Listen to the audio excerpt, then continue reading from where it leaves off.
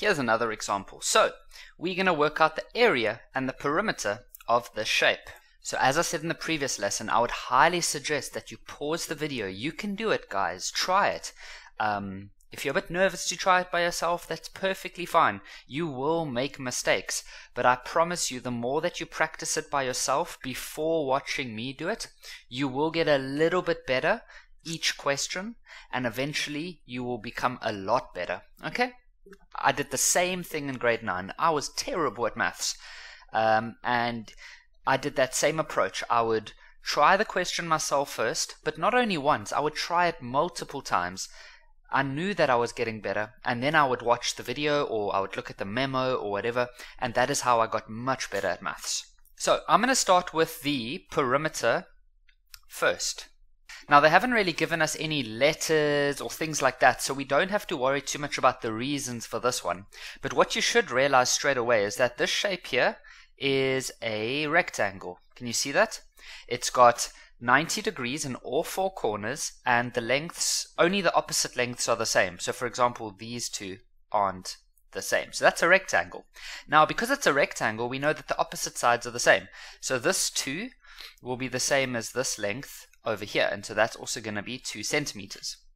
But now they're showing us these two little lines over here. Now those two lines tell us that all three of these sides, so this one, and this one, they are all the same. And so that allows us to now say that this will be 2 centimeters and this one will be 2 centimeters. So we nearly have enough information to work out the perimeter. There are a couple of sides that we don't have on the outside. For example, this side over here. What do you think we should do here, guys? Well done to you if you realize that we've got a triangle over here, and that would be a 90-degree triangle, because if this one's 90, then this one has to be 90 because of angles on a straight line. And so we can use our good old friend Pythagoras to find this length over here. And so I'm just going to call that x, for example. In a test, they would probably make it a bit more clear to you what that would be called.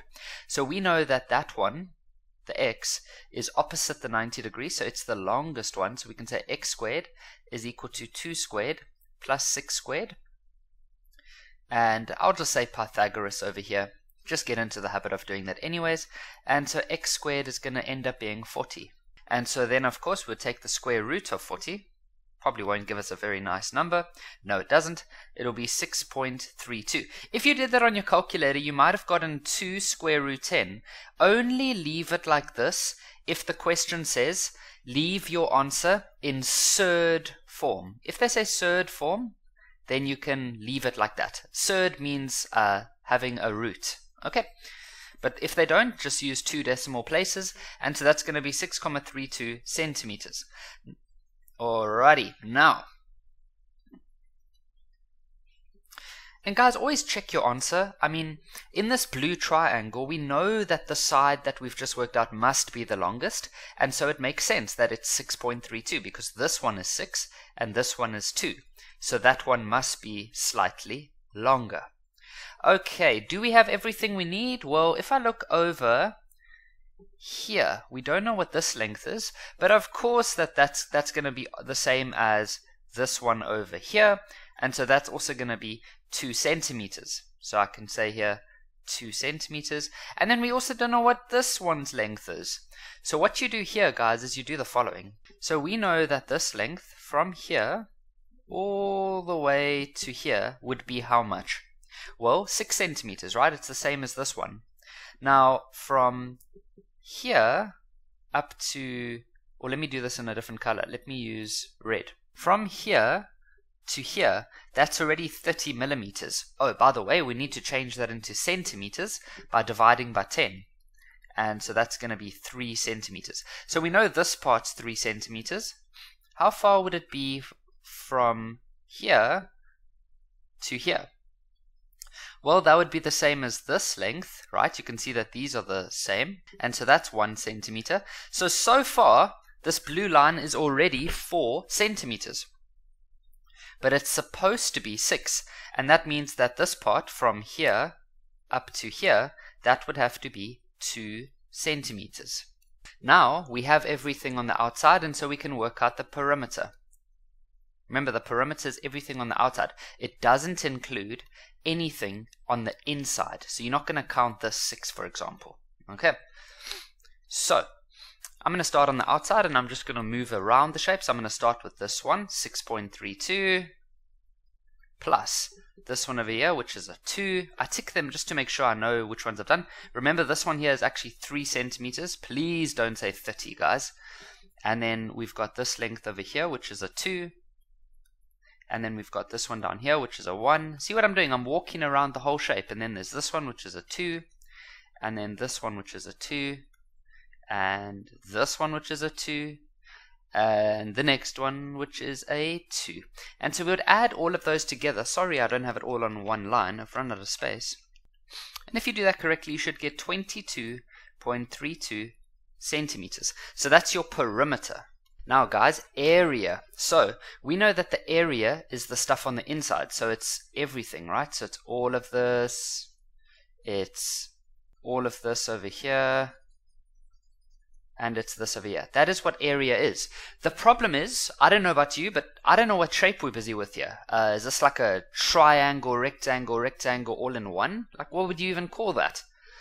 We don't know what this is, guys. And guess what? There isn't actually a shape that we don't call this a specific shape. What we do instead is we do something quite clever. We break the shape up into various parts. So, for example, I'm going to start off with this triangle, and I'm going to work out the area of that one by itself. And so you need to remember your formulas. So for the triangle, so I'm just going to say, well, let me first say area of triangle. We know that that's half base times height. You need to know that automatically straight away. And you need to remember that the base and the height must always be 90 degrees with each other. So this is quite a nice easy triangle. The reason is that we've got the 2 and the 6 that are already 90 degrees with each other. So we will use that as our base and our height.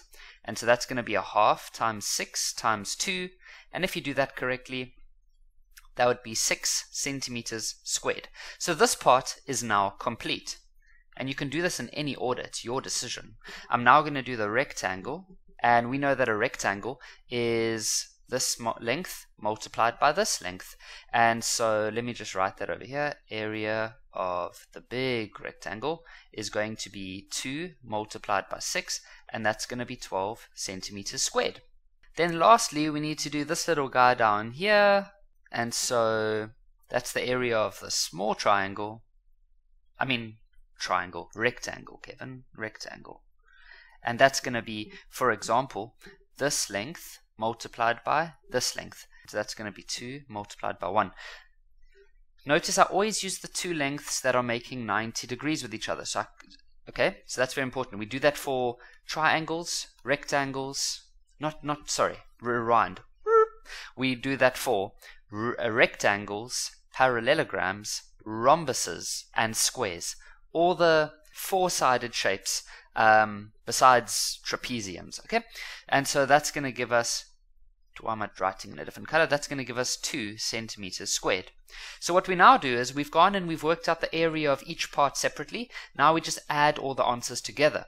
So I'm going to say something like total area equals, and then I'm going to add all the answers together. So 6 plus 12 plus 2, and that's going to give you 20 centimeters squared.